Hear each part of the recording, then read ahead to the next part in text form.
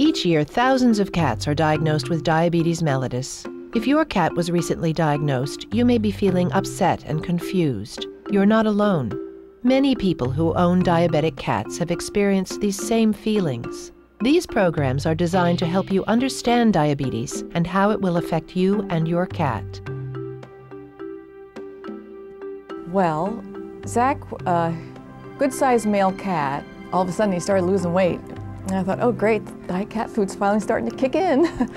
But, you know, it just got to the point where he was losing more and more weight, where we were looking at him and thinking, this is just not normal. His name is Wickers. I noticed that he had become very thin. He was this like incredibly shrinking cat. Just week by week, he seemed to get thinner and thinner and thinner. She started, something was going on, and I knew something wasn't right, and then she had this one night where she couldn't, her hind legs weren't moving. When I started to notice that he had lost a great deal of weight, he wasn't looking good, his fur seemed odd, and he was drinking a lot of water. She started drinking a little more, which was very unusual for her. She was pretty much just camping out by the water bowl. I was worried, mainly just because she's never had any medical problems at all. She's just always been a healthy cat. So what brings Fitzy in to see us today? Well, she's been drinking a little bit more than normal, and the litter box has been a little wetter than normal. How's Fitzy's appetite been? Appetite seems to be good, maybe eating a little bit more than normal, but she looks to me like she might have lost a little bit of weight. Oh, really? Okay. Well, Fitzy, let's take a look at you. Well, one of the things that I'm concerned about with Fitzy's increased thirst, or increased urination, the wetter litter box, maybe even an increased appetite, and a little bit of weight loss. I'm concerned that Fitzy might have diabetes. How could she get diabetes? Well, we don't know why cats get diabetes in most instances. We do know that cats that are overweight are at increased risk. Diabetes is a hormonal problem. You know, normally when cats eat their food, food is digested and absorbed from the intestines into the bloodstream.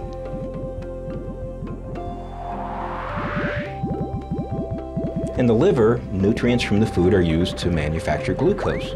Glucose is then carried to all the cells in the body to be used for energy. But before glucose can be converted into energy, it has to be transported inside the cells with the help of insulin. And that's where diabetes comes into play. In healthy cats, insulin binds to receptors on the surfaces of cells, opening channels that allow glucose to pass inside the cell.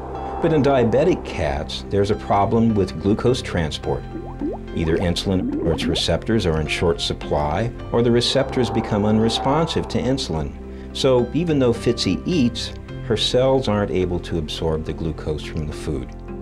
Is that why she's hungry all the time? Yes, even though she's eating a lot, her cells are starved for energy. But no matter how much she eats, without insulin, she just can't absorb enough glucose. Instead, her body has resorted to burning fat and muscle, causing all that weight loss you noticed. And why is she drinking more and urinating more?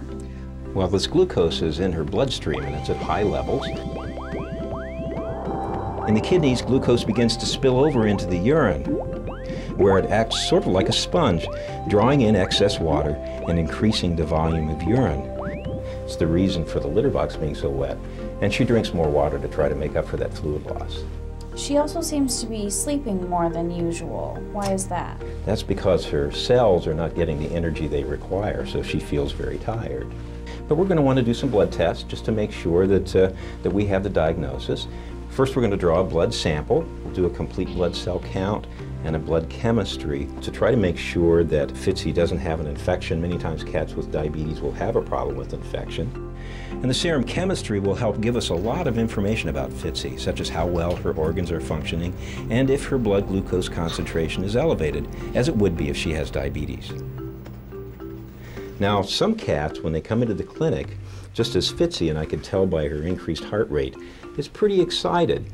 And cats then that are excited, their blood sugar levels can shoot really high for a short period of time.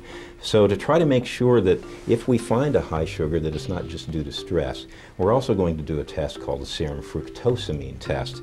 That gives us a little bit better idea as to what Fitzy's sugar has been like in the past, and that'll let us know whether or not the sugar is high because of diabetes or stress. We'll also want to check a urine sample. First, we'll look for glucose in her urine, but we also want to make sure she doesn't have a urinary tract infection. Many cats with diabetes can have problems with a urinary tract infection, so we'll be doing a bacterial culture. We're also going to do something called a sensitivity test, so that if we find bacteria, we'll know which antibiotics would be best to treat the infection. All right, now depending on the results that we get from these preliminary tests, there may be some other things that we'll want to look at just to make sure we know the full extent of what's happening with Fitzy before we start a treatment plan. So we'll get these test results back. It may take a few days for that to happen. And as soon as we get them back, I'll give you a call. Great. Great, thank you. Thank you. He had lost about 25% of his body weight by the time I got him into the vet, and you know, they rushed the blood work, and the next day they told me he had diabetes. I thought the diagnosis was going to be that he had cancer, that he had some terminal disease, and I was preparing myself for that kind of result because he had lost so much weight. And then that's when they told me that he was diabetic, which was actually a relief because I knew that he could, that's a disease he could live with. I was completely bewildered and also very upset because I wasn't sure how much it paralleled human diabetes, who would know, and what this would mean for longevity and what it would mean on our part to care for him. All right, we have Fitzy's test results back, and they do confirm that she has diabetes mellitus. Now, is this a serious problem? Well, it's a serious problem, but the good news is it's very treatable. Two basic ways that we treat diabetic cats. One is with pills called oral hypoglycemics. The second is with insulin injections. Now the pills stimulate insulin release from the pancreas, and the insulin injections actually just provide an external source of insulin.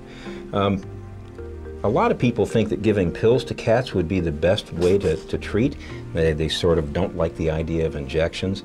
But in fact, many cats don't respond to pills, and many cats don't like to be given pills either. Well, when I first heard about it and the vet told me that I would have to give him daily injections, I was a little intimidated.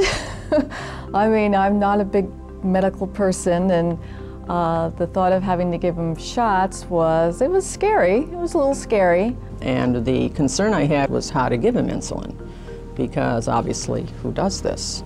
And it always makes you squeamish because I just felt I would be hurting him. 2 days of doing it and I was fine. I'd like to see Fitzy on insulin injections immediately because she's lost so much weight, and I'm concerned that she could develop a condition called ketoacidosis. What's that? Ketoacidosis is a potentially serious complication. Normally, the main source of fuel in the body is glucose. In diabetes, the body can become so deprived of glucose that it turns to fat stores for fuel. Fatty acids are broken down into ketones for use as an alternative source of energy. But if too many ketones accumulate in the bloodstream, they alter the pH and chemistry of the blood, leading to poor appetite, vomiting, dehydration. Left untreated, ketoacidosis can rapidly progress to deadly complications. Getting Fitzy's diabetes under control as soon as possible will minimize her risk of developing ketoacidosis, as well as other potential complications of uncontrolled diabetes. In fact, the majority of diabetic cats do end up on insulin therapy. I had a relative who developed diabetes and lost his eyesight. Is this something that I need to worry about with Fitzy? Because I'm not sure if I really want to put her through all this. That's a really very, very good question. The good news is that many of the complications, the serious complications that human diabetics can experience, such as vision problems and kidney problems and circulatory disturbances, we really don't see in cats. So the chances are very, very good that if you decide to treat Fitzy, that she's going to have a really good quality life. Good. I think I've definitely gotten closer with her and have really sort of tuned in on what her normal behaviors are. He's been this way for 3 years and continues to you know, I guess he's a strong little fella because this hasn't taken him down. He sees the needle. You know, he sees the syringe and he doesn't run away.